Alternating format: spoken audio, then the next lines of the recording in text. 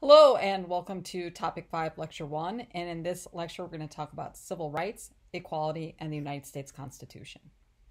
So what are we going to cover in this lecture? Well, first, we're going to revisit some key concepts that we talked about earlier in this semester. And then we're going to talk about the Constitution and where we find equal protection of the laws. And then we're going to talk about the different levels of scrutiny that the Supreme Court uses in civil rights cases. So let's go ahead and get started. So last week you read Chapter 4, which focused on civil liberties, that is, the individual rights and personal freedoms with which government are constrained from interfering.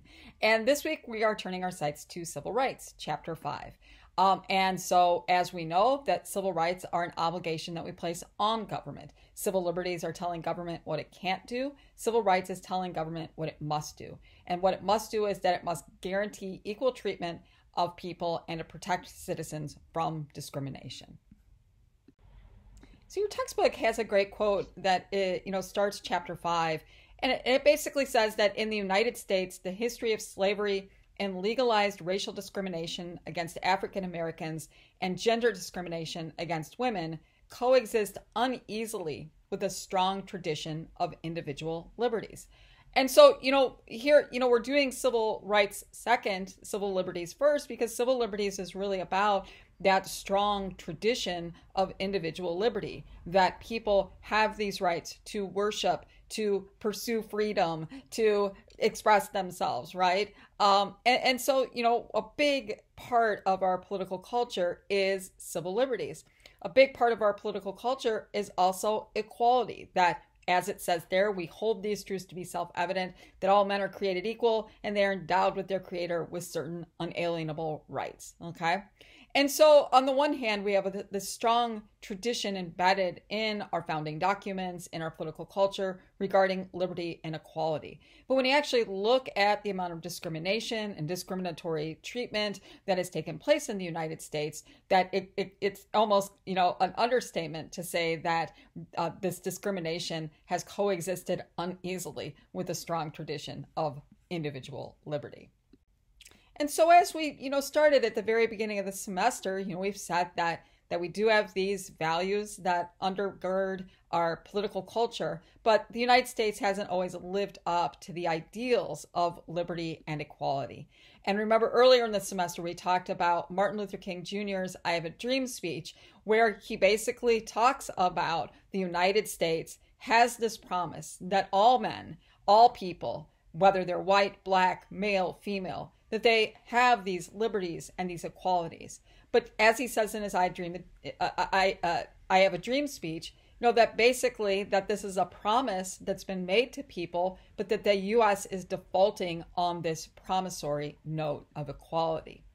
And so American history can really be viewed as a fight to make good on this promise of equality. And this week, we're going to be examining the fight for that equality, fight for the equal protection of the law in race, gender, sexual orientation, ethnicity, age, body ability, etc. Now, in lectures, we're going to focus primarily on racial and gender equality, but this is a long chapter this week, and I will depend on you to make sure that you read all of the other fights for equality that have gone on in the United States. Now, even though equality is a key value of American political culture, it wasn't a part of the United States Constitution until after the Civil War. And so until the Civil War amendments are added to the Constitution, which we'll talk about in a moment, the word equality was not in the Constitution. The concept of equality was not in the Constitution.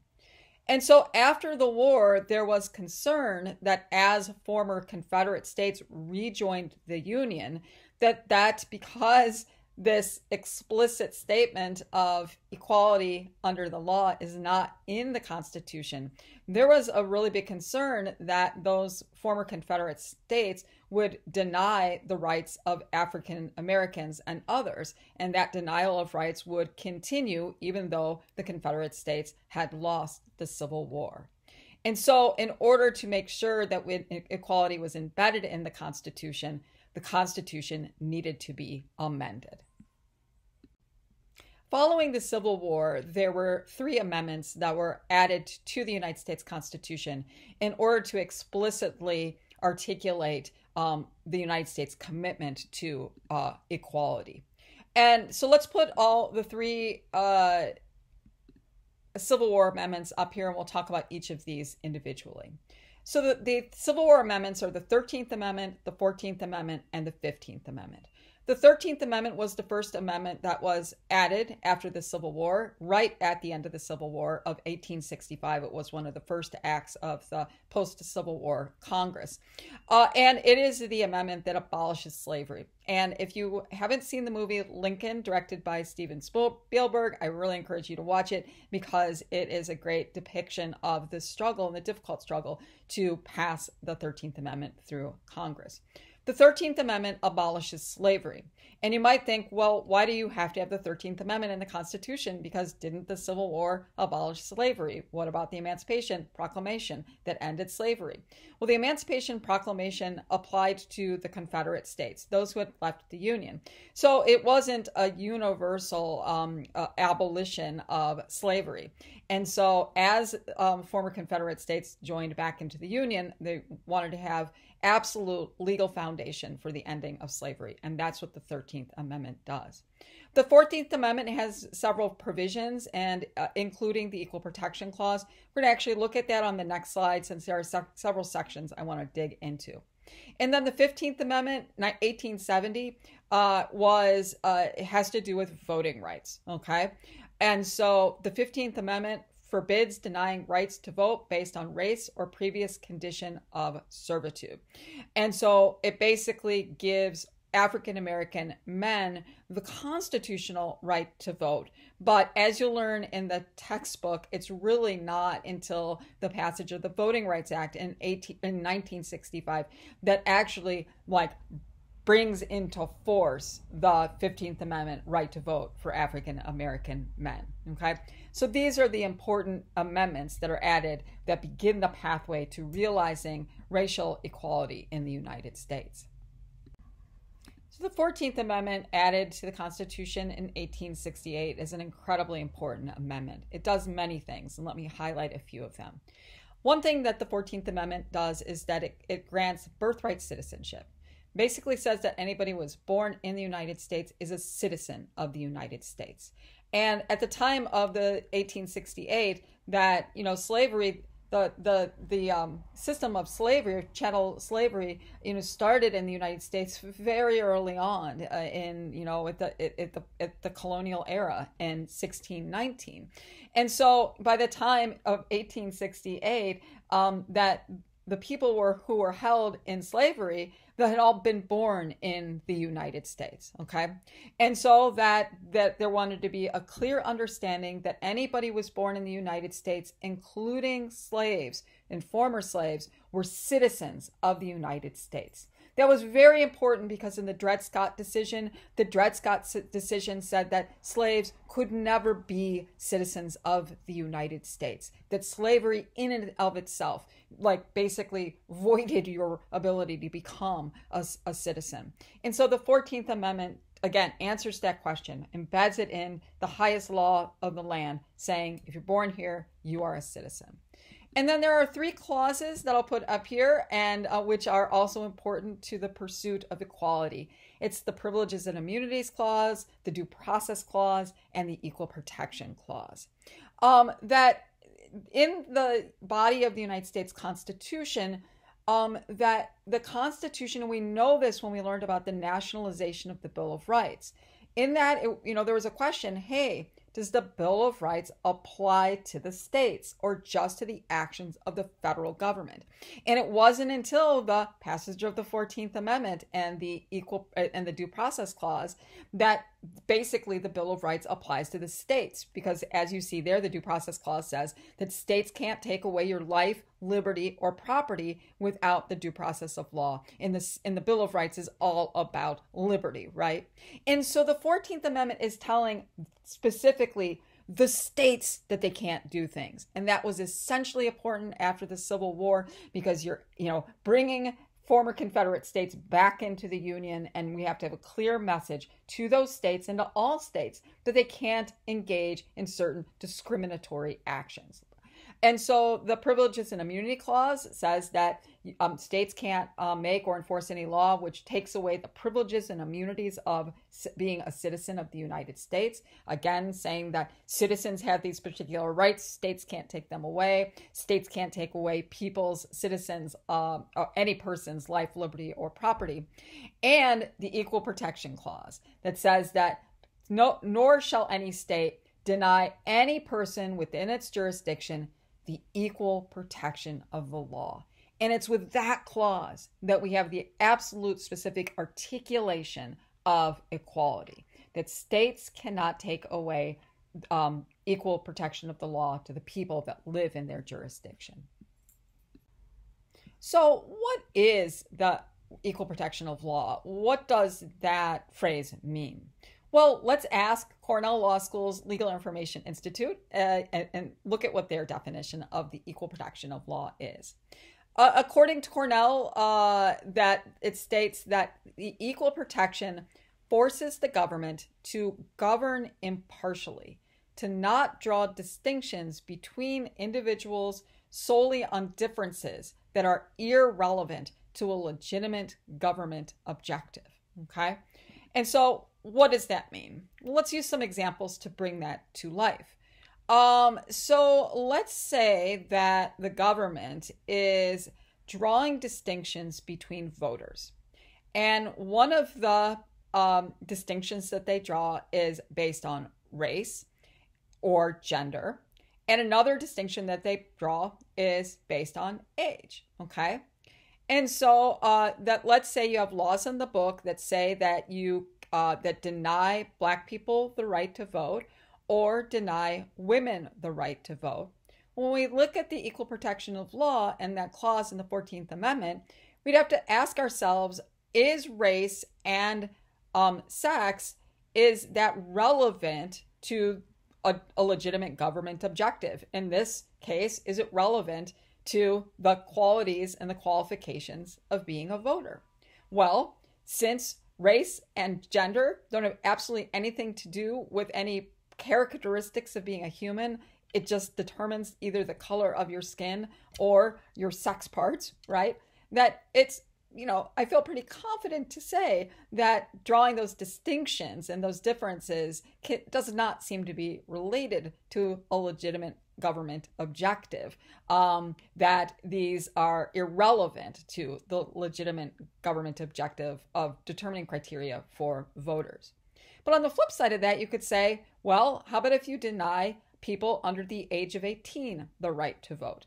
What if you say that you must be 18 years or older to vote? Well, one could argue that, that a person's age is related to a legitimate government objective, right? Particularly 3-year-olds, 4-year-olds probably do not have the capacity to make a decision about who they want to, elect to office. So it might make sense to say that that is not an irrelevant distinction, that that's quite relevant to a government objective. On the flip side of that, you could say, well, what about a 15 or a 16-year-old, right? 15 and 16-year-olds who commit crimes are presumed to have the capacity to understand what they're doing.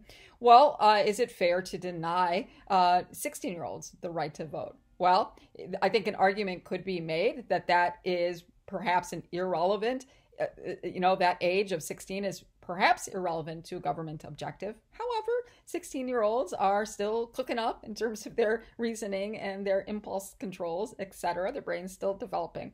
And so, again, that is the kind of question that we might ask if we were on the court about the equal protection of law.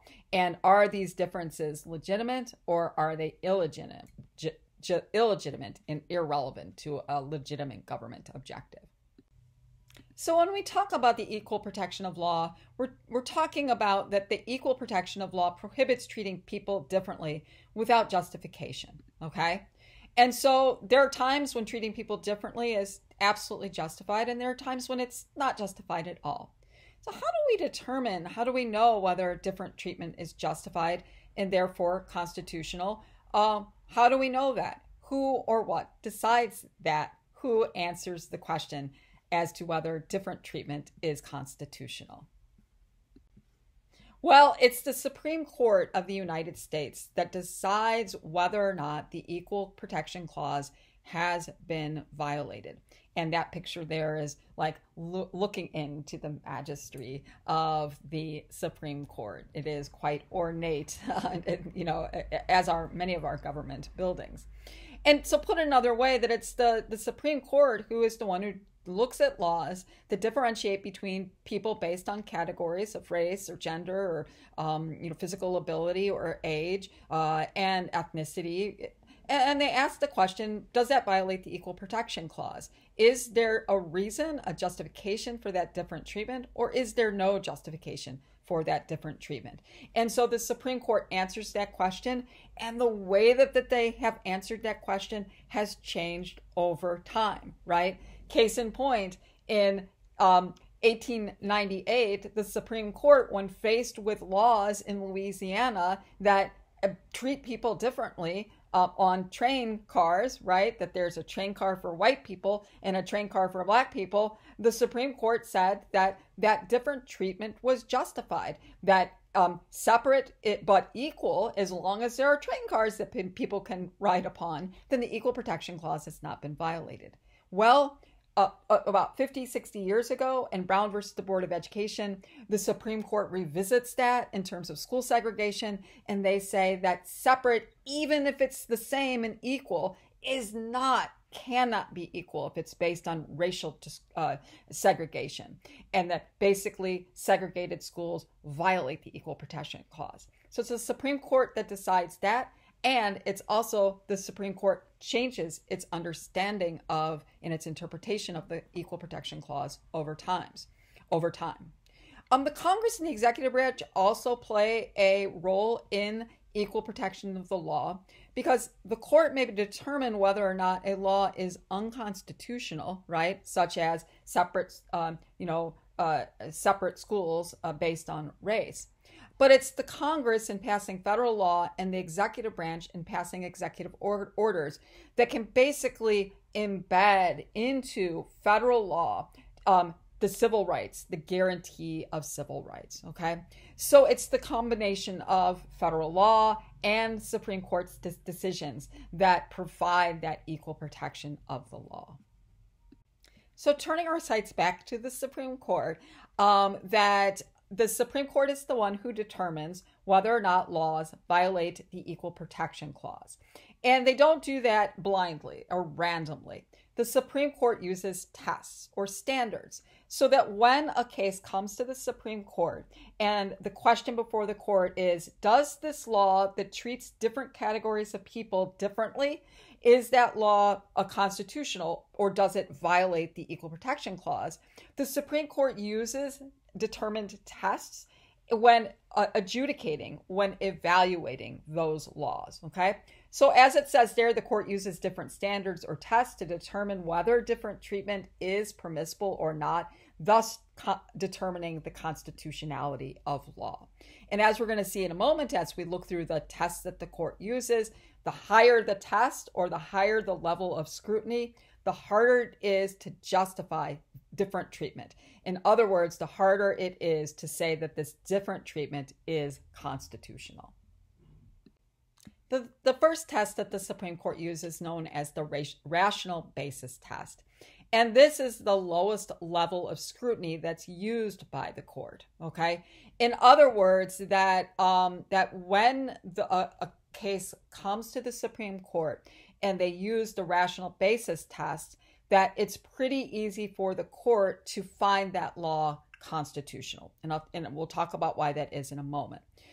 So when the court uses the rational basis test, the burden is placed on the individual to prove that there's no reason for the different treatment, okay?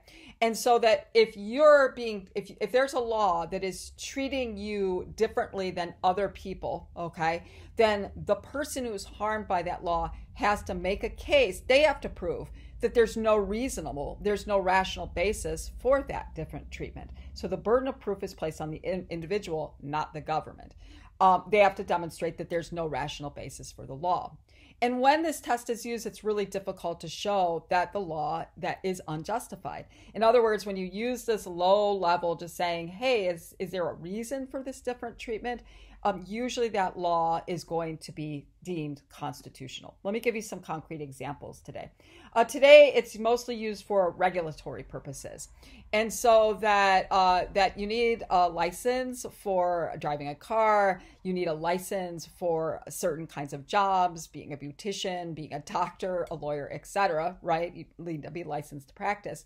And that your different treatment, right? That there are certain qualities that you need, age, being able to see, to drive a car. And it seems pretty reasonable or rational to say that if you can't see or you're 4, that you can't get a license to drive a car. Also, that you can't practice medicine if you don't know medicine, right? Seems pretty reasonable. And the burden would be put on the person who wants to practice law without a law degree to prove that that law, that demanding that you have a license, is irrational, difficult to do. Age, saying that there's a minimum age to buy a gun or to buy cigarettes, or a specific minimum income that one has to have in order to get benefits, right?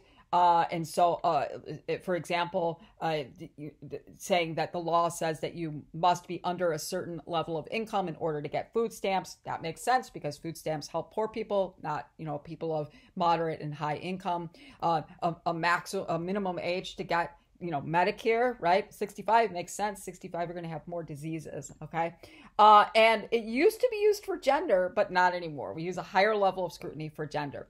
So until the 1950s, it was really easy for states to pass laws that basically said, hey, women can't be bartenders, or women can't work in bars, or women can't be elevator operators, right? Or women can't work more than 8 hours a day.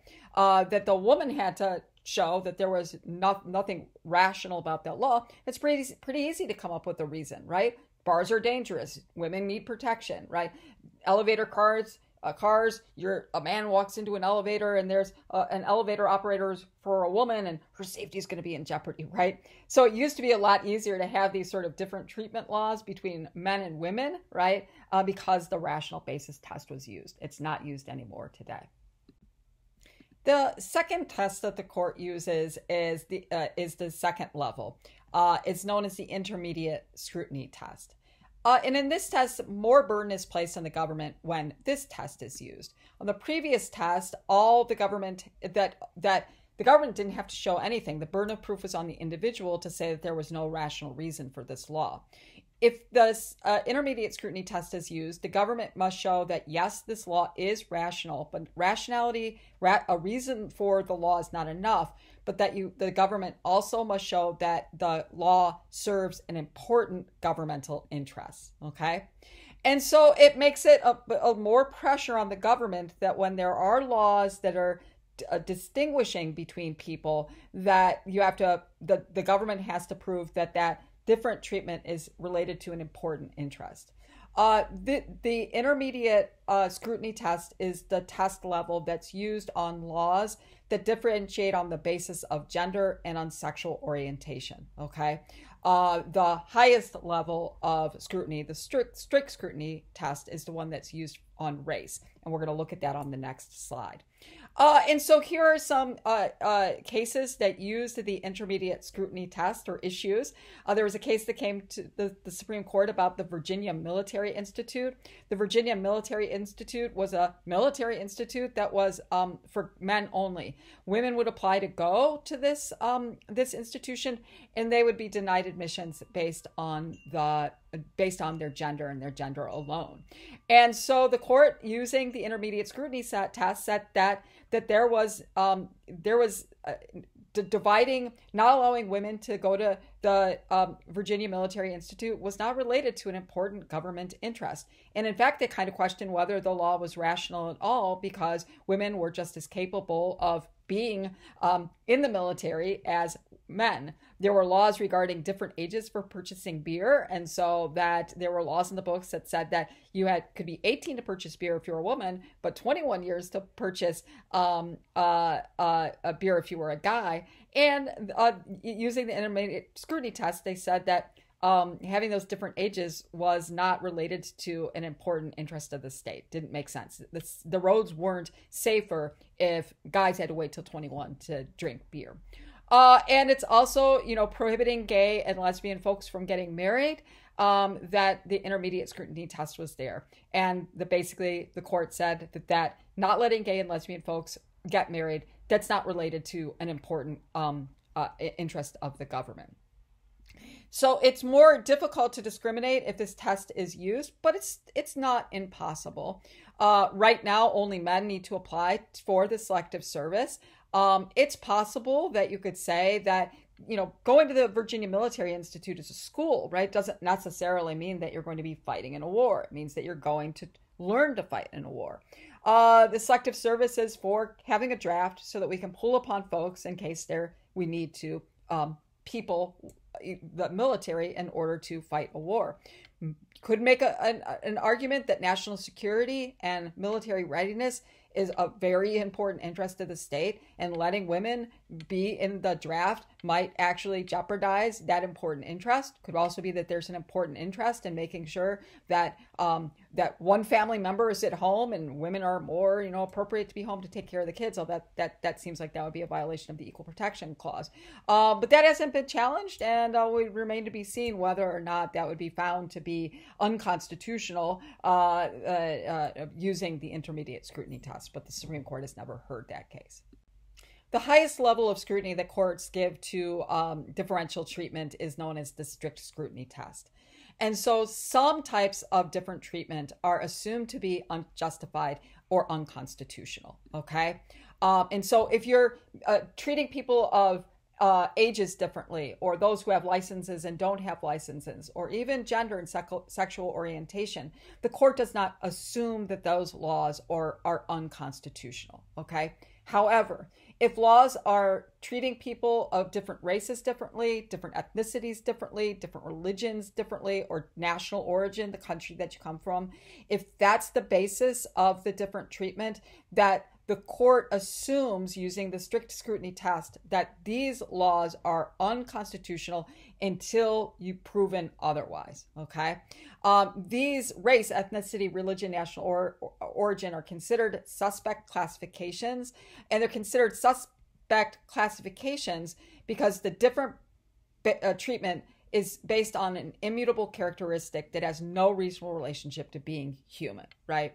So your religion, your ethnicity, race, your national origin, it's something that's immutable. The country you're born in, the religion that you choose, your ethnicity or race, you don't choose it for the most part. And also it has nothing to do with your ability to function as a human being. So laws that treat suspect classes differently receive strict scrutiny from the court. That's the test that's used.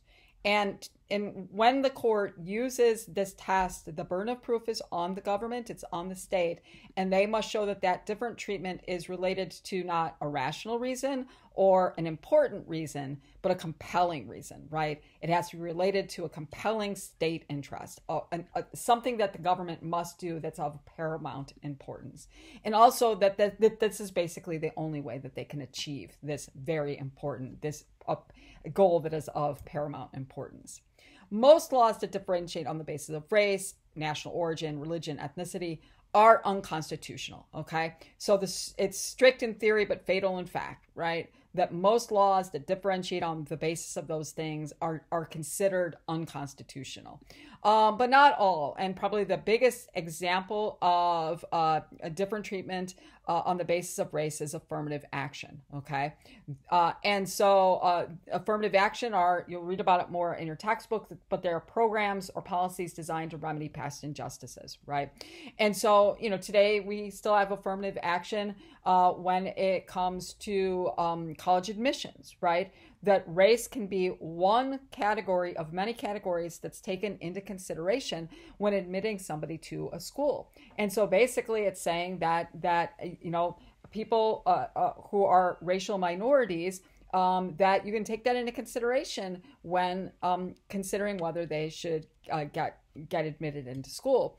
And that might seem like, hey, is that that different treatment between white applicants and black applicants or other minority candidates, is that related to a compelling state interest?